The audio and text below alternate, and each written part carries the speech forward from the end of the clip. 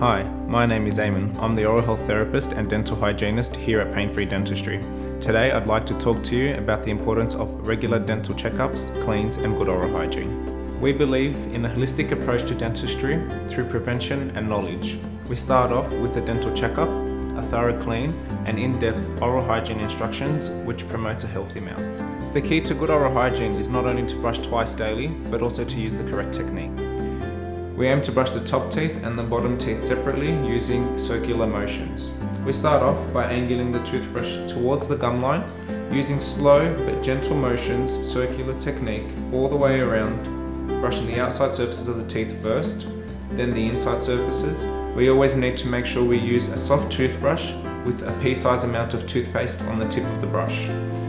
Flossing has to be carried out after brushing, and you must use a 30cm piece of floss and you run that along either side of the tooth in between the teeth. Do it very slow and gentle.